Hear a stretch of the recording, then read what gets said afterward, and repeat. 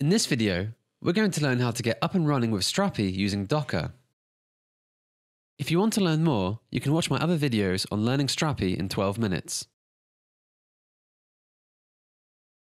If you don't have Docker or don't know how to use it, you can get up and running with Docker in around 5 minutes using one of my videos on learning Docker for Windows, Ubuntu, or macOS.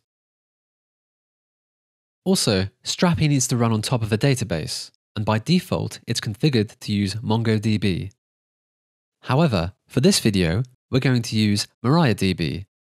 This is simply because it's the database I use personally. Let's get started.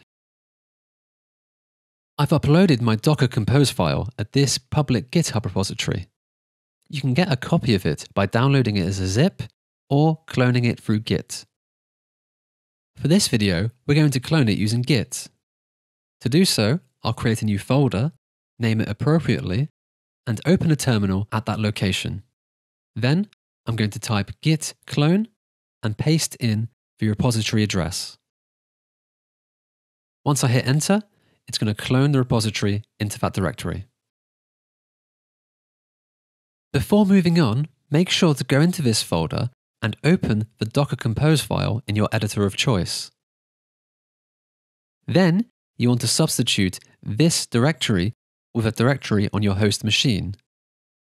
This must be shared with Docker. Make sure to check Docker preferences, especially on Windows. Now let's open a terminal window in this directory and create the database and application containers using Docker Compose up-d. If you have Kitematic installed, you can open it now and check on the logs from both our database and application container. This will give us an indication of when Strapi is ready to go. When Strapi is ready, the logs will print out the location of the admin panel. If you use the port number in my Docker Compose file, you'll want to visit localhost:8080/admin. On your first visit, you'll need to create your administrator account.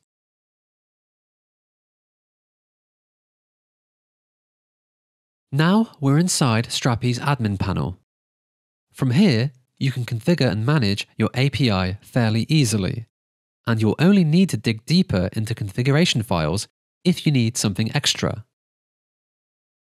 That's all for getting up and running with Strapi using Docker. If you want to learn more, you can watch my other videos on learning Strapi in 12 minutes.